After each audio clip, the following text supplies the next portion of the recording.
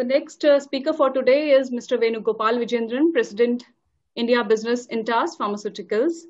And he is going to tell us about evolving role of a pharma field force. This is one of the major queries in many minds, that how a pharma field force should evolve now to become something, to contribute something relevant to this industry. And he has comprehensive experience in the pharmaceutical industry, straddling both developing and developed markets. During his tenure, he has principally been involved in managing businesses, and for a span of 2 years set up the operations of Daiichi Sankyo in India as a startup company. An expert in strategic and operational management, he currently heads Intas domestic India business operations, looking after all strategic business units comprising of various therapeutic portfolios. In his profound experience, he has served Elchem Laboratories as President, Orchid Pharma as Chief Executive Domestic Formulation Business, Ranbaxy Laboratories as Vice President, Daiichi Sankyo India Pharma as President, to name a few. So this is a short intro to Venugopal Vijayendran, sir. Over to you, sir, for your presentation. Is my screen visible to everybody? Yes. Yeah. Okay. Good afternoon, everybody, and thank you very much, Swati. Thanks, everybody. And let me take up this session from two contexts. The context is, there is an ongoing debate about, promotion to customers, inducements, and there is patient centricity. And I'll restrict myself purely to patient centricity and how do we try and build the future, and what are the checks and balances that we need to put in this while we bring about the concept of patient centricity. There is a wind blowing through the pharmaceutical industry, a force with the power to fundamentally transform every function, every stage of the pipeline and every market. This force is driven neither by cost containment nor regulatory pressure, and it's a clever gimmick. I'm not able to see the full screen because of all the panels coming in between, Is there some way you can remove these speakers panel from here? Vijayendran, sir, there will be... Yeah, Satish. So, sir, there will be the small panel that is there. You'll find a small bar. There are three signs there. A small bar and a square. So just click over that small bar. This will disappear. Okay, fine. Yes. Yeah. Okay, and it's neither a clever gimmick dreamt by management consultant nor a knee-jerk reaction to a market dynamic. In fact, this force is the patient, of course, and the end user of our medicines. But I'm leaving you all with a question yet. What should be our focus and where?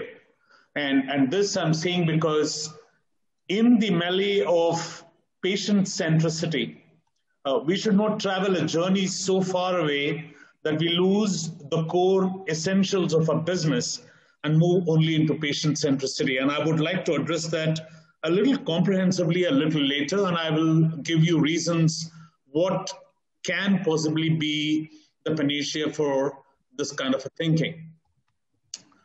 A very simple statement, patient perspective.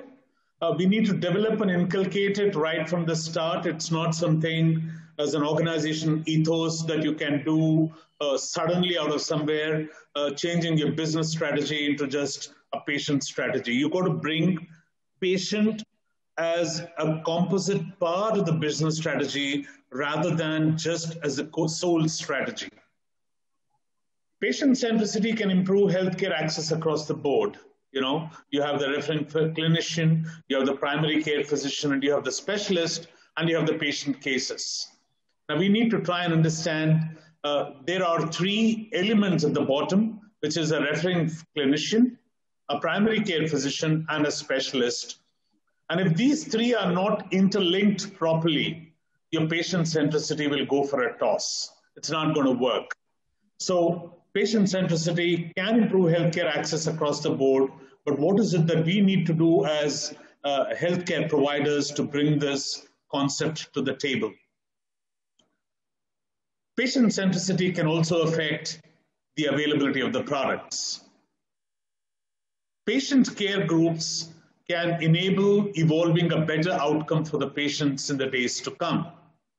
And patient support programs can enable access to holistic treatment in the days to come. So these are some statements, and they sound like motherhood statements for sure. And that's where you need to understand that while these are statements, we need to articulate an integrated strategy which encompasses all these things to provide patient support programs. Can it become a game changer? Yes, surely it can become a game changer. Let's try and see what we have to do for that. And the key question that you want to ask is, how do we bring about patient care or patient centricity? Is it accessibility? Is it affordability? Is it availability? Is it education? Is it engagement? Is it counseling? Or is it simply put, the administration mechanism which can encompass all these elements in bringing about patient centricity? I'm not going to talk about disease. I'm not going to talk about specialists. I'm not going to talk about diabetes, rheumatology, oncology. You call it what you may want. I'm not going to do that. I'm just leaving behind a question. Is it the administration of a company which can enable this journey towards patient centricity? And I'd like to take one small example. My own company is a plethora of divisions dealing with practically every kind of specialist business that exists at the marketplace, whether it's diabetes, rheumatology, whether it is dialysis, whether it's oncology, whether it's plasma products, whether it's hospital care, whether it's transplant business, whether it's IVF, whether it is gynecology, urology, you name it, they are present in every single therapeutic area. The beauty is, for the last 10 years, barring a couple of times, we have never brought in the word patient centricity in any of our business platforms. Outcome, the company from being somewhere about 15, 16, 20th position a couple 10, 15 years back is riding the wave and is among the top 7 companies. We don't build patient centricity at all in talking to the people. We build patient centricity as a strategy. We don't call it as patient centricity. We talk about marketing programs which talk about the concept of what do we do to a patient, the concept of how do we do to a physician and to a paramedical staff and to an industry. And that's where I'd like to bring this holistic approach into patient centricity. You're seeing 4 medias over here. You have one circular media of a stethoscope binding a doctor to a patient, and that is a primary transaction point. A patient falls ill and he goes to a doctor. A doctor could be a GP, could be a specialist, could be, and that is where the interface happens. This, I call it as a primary interface, where a doctor deals with a patient, records, literatures, all kinds of pathology reports, radiology reports, clinical assessment, whatever you may call it. And this is a primary interface. And then you have a secondary interface, which is paramedical staff, nurses, pharmacists, technicians, industry, manufacturers, wholesalers, retailers, hospital pharmacies. And to this, you are now bringing in patient care groups, caregivers, insurance, demonstrators, and NGOs. Unless these 3, the paramedical staff, the industry, and the support givers are integrated together, there is never going to be a concept of patient centricity ever in this industry. A patient who falls ill is not going to first think, what is an industry going to do? What is a nurse going to do? What is a pharmacist going to do to me? The patient who first falls ill will rush to a doctor and follow exactly the doctor's advice to the T. Therefore, the companies who are directly reaching out to patients, I'd like to give them a note of caution. Do this only with the acceptability of the customer, which is your doctor. Do this by engaging the doctor in the scientific programs. Do this by building a trust factor, which is through the doctors and not through the industry. Ashok made a very important point that the patient just does not believe the industry so much. It's natural, it doesn't believe. For the last 8 decades or more since the pharmaceutical industry is alive, the media of communication to a patient has always been a doctor. So build your trust factor with the doctors first. Today, even doctors don't trust pharmaceutical industry. So if you want to bring patient centricity, trust your doctor. Get your customer, who is your doctor, who's going to write your products, price immaterial, facilities immaterial, product and its quality as an organization is prime to you, and go to them and then build in all the other elements of paramedical staff, nurses, pharmacists, technicians, laboratories, wholesalers, retailers, hospitals as a secondary parameter. And the third tertiary parameter who's beginning to play a very important role, who has direct access to the patient, is patient care groups, caregivers, insurance companies, demonstrators, and NGOs, where the transaction happens.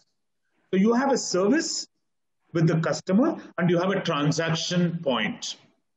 And you have a middle point which is interfaced intermittently to the patient, which is the paramedical staff, nurses, pharmacists. If you recognize this relationship, patient centricity will happen automatically. You don't need to worry about it at all.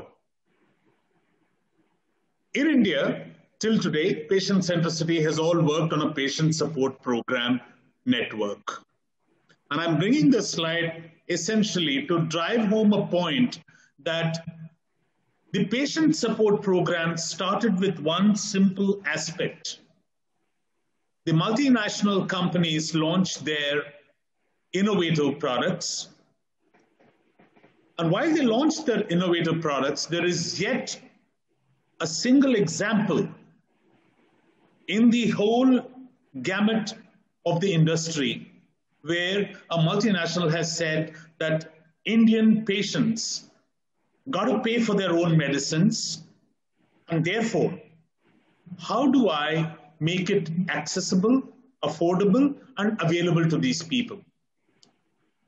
If you don't deal with these 3 parameters, you are not going to bring patient centricity into the framework. A patient support program or a patient access program works well for oncology, transplant, maybe a rheumatology, maybe an osteoporosis kind of a segment. Take an example of a diabetes care program, and let us assume there are a host of 10 new molecules to be launched tomorrow, once a day, once a week, once a month, once a year. And they're going to cost you 10 lakh rupees, 5 lakh rupees.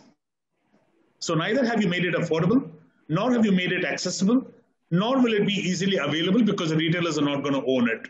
So you've got to work around a module. How do I bring these 3 elements comprehensively into the common man's domain if he has to be serviced? And if your patient access program or a support program will work towards this objective, you are going to win the battle, not otherwise. So you need to have an analysis. What is the current patient pathway? You need to have an activation of the mechanism. How do I engage the patient with the healthcare physicians? I need to have an implementation which is going to access the nook and corners of the country. I have to evaluate an ongoing mechanism of measuring, reporting the program to the stakeholders through various communication measures, and design a very innovative PAP or PSP, which defines and brings all the people into the platform. Why I'm saying this today is today there are a multitude of Indian companies who have made biosimilars or the products available at the marketplace through this module and have been able to provide access and affordability to a multitude of companies. Examples, Dr. Reddy's Laboratories, maybe an Intas, maybe a Cipla, maybe a Lupin, have made products available to the common man, and they have progressed significantly in the leadership arena by capturing the mind of the patient and making sure that they are there to serve the patients. Serve the patients means I need to make sure treatment happens. I need to make sure that his disease condition is bettered. I need to make sure there is a continuity of treatment. And I need to make sure that I also give him the necessary incentive to be involved into the whole program. If I really look at it, what happens in this chain? There is a manufacturer, there's a wholesaler or a direct purchaser, there's a pharmacy, and the patient and consumer. If I don't deal with this chain in a pricing model which is the right formula for the patient, I will never win. I have to define what do I need to do in terms of the average manufacturer price, and what do I need to do from a wholesale acquisition price to moving into a patient acquisition price, and what is the actual acquisition cost. If I define these paradigms clearly, I will become patient-centric. Let me ask a different interesting question. I have this beautiful clinic. If I can think of making this clinic as a media, it becomes engaged for me to do this beautifully. If I don't do this, I am unable to build this opportunity into the segment of the patient's mind as to what are the components of the disease that I am likely to have. How will this entry into any one of these three rooms defined here is going to allay my fear? And can I bring a virtual clinic through these mechanisms of using the clinic as a media to educate the patient? The lesser I bring fear into the mind of the patient, the faster I gain the patient centricity into the domain.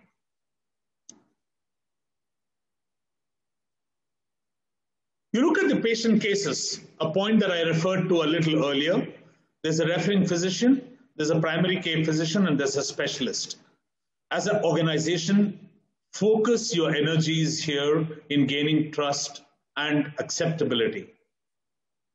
Not every physician would be very comfortable if any of the organizations or the nurses or everybody directly reaches out to patients and starts educating them. Patient centricity is not about reaching patients. Patient centricity is about making programs which are more patient friendly. An organization need not even be visible to the patient. Even if he's going to make this program friendly to the patient through any of the people, whether it is the primary care physician, the specialist, the referring physician, or the hospital, he becomes patient-centric rather than business-centric. I would like to say that patient-centric is the key to profitability, because if a doctor talks about your company, the doctor talks about your company because you've done clinical trials, you've done clinical data, you've shown efficacy trials, you've shown accessibility trials, availability trials, affordability trials. You've shown that a patient need not be worried. You've shown that a patient is comfortable in dealing with the disease. These are programs which you got to deal through the customer.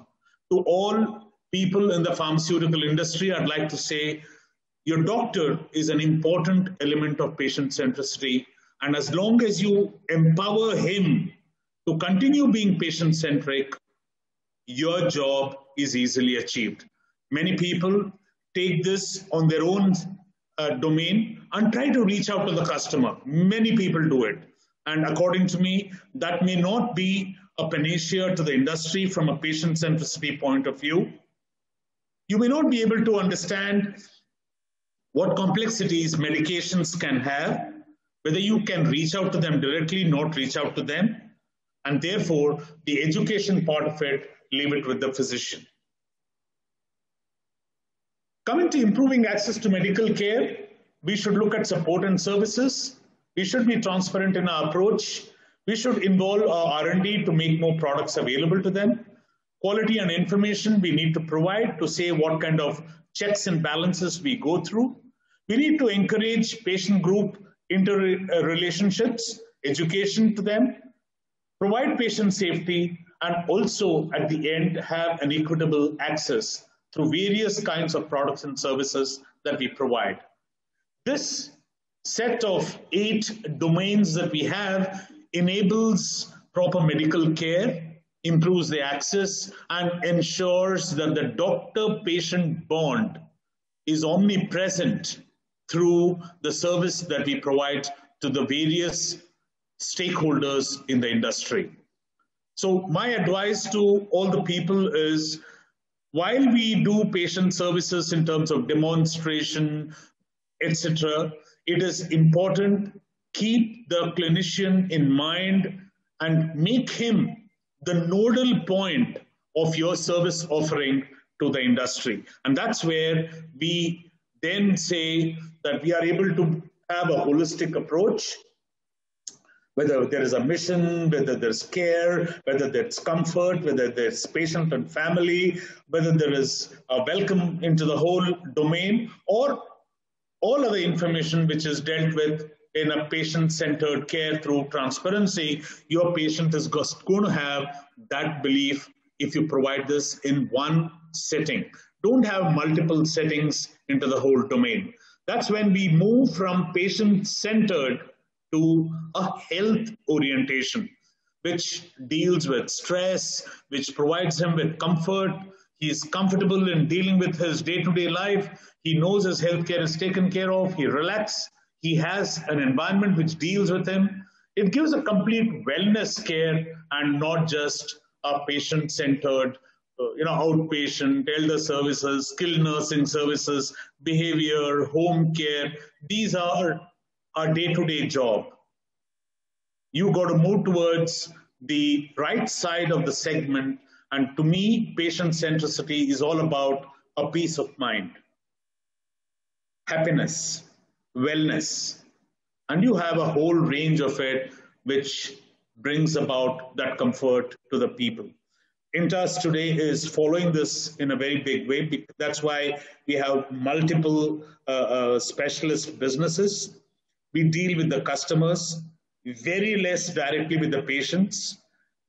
My own belief, internationally as well, because ours is a restricted industry, our job to provide information, access, and domains of medical information should remain with the paramedical staff and the medical staff, who in turn should deal directly with the patients through the programs that we give.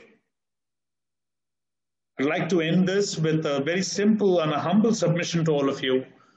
As I understand, patient centricity is empowering the doctor to give comprehensive information about you, your products, and your services to the patient.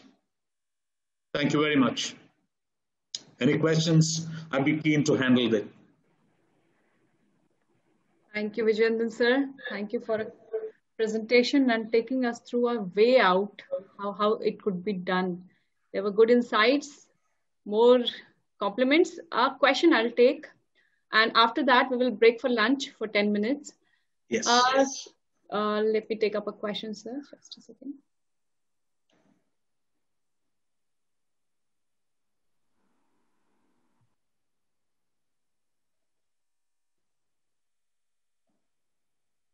It is related to doctors, that how can doctor be focused on a patient centricity thing, if pharma companies even wants to become patient centric, how will you deal with the transactional business part of it? Let me give a small insight into this common conflict of transactional business versus educational business and patient centricity. Transactional business, everybody is painting it as the biggest villain in the industry. It depends upon what you transact.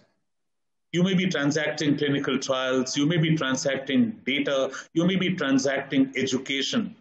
I'll ask you a question. When you go to a shopping mall, what kind of products and services do you tend to look at? You tend to look at schemes, you tend to look at offers, you tend to look at value for money. If there is a 1+1 shirt available, all the 350 participants here, I guarantee you would buy 1+1 shirt if it's a good branded shirt coming from your interest. So if a doctor is going to look at value for money, why do you call that as a negated business domain? If I'm going to give a doctor a beautiful Littmann stethoscope, and I'm going to say this is going to help you in your percussions and ability to diagnose better, why do some companies come and say it is transactional business and not? If the same Littmann's is given by Cipla for respiratory medicine, it would be viewed as a most relevant input in terms of enabling a doctor for better diagnosis. So I would like all of you to recondition your thought process. Yes, don't give money and make a doctor write your product. That's maybe a pure mercenary transaction, which is not good. You may be trading information, clinical data, trial, access to information, access to medical knowledge. Patient centricity is all about empowering the doctor to have a comprehensive knowledge about your programs in helping the patient, in making the product available to the patient, in providing a price point which enables the doctor to say 90% of my patients can access this product at this price and therefore I will write this product. Providing schemes which enable wider distribution at the marketplace so that retailers have your medicines to enable dispensation. If you do that, more number of patients are getting treated. If more number of patients are getting treated, you are enabling health for all. That's my concept of a patient centricity. Patient centricity is empowering your doctor to give a comprehensive service to your patient. Perfect. Perfect, Vijayendran sir. And can I get present? Yes, all the recordings of the sessions would be available at PharmaState Academy and you will be able to access it. Most pharma companies are looking not at patients but at each other to take a step, find success and just copy that. That is a comment. Okay. Right. Please share 2 of your favorite examples of patient centricity in MNCs. So in your own companies, sir, there could be examples. In our own companies, I don't mind sharing, we launched monoclonal antibodies and we made sure that almost all the oncologists had access to those products. We also launched a monoclonal antibody for the treatment of wet AMD, which is age-related macular disorders. And we brought down the entire concept to say how the product meets international specs, how the product has got a quality orientation, and made the doctor access to the patients and say that I will give it to you from, it's not just a rich man's disease, it's a disease which straddles across society. I also had patient support programs. I also had patient access programs. I also had patient affordability programs. So I brought in all the 3 elements. And today we are the market leaders in a couple of these monoclonal antibodies simply by accessibility and availability. So I made sure an oncology product is not just in class 1 city. It is also available in tier 2 and tier 3 markets. So a doctor who goes to those markets and practices gets this product. So we made sure our cold chain is available across everywhere. The way Novo Nordisk and Abbott made sure the cold chain is available in the nooks and corner for insulins, we did that for oncology products. And that's how today we find ourselves to be among the top 2 oncology companies in India today. So products, R&D, distribution, pricing, it's a comprehensive package. It's not just 1 or 2 things for patient-centric marketing. Perfect. Everything needs to be dovetailed. Wonderful. That is true, Vijayendran sir. That is so true.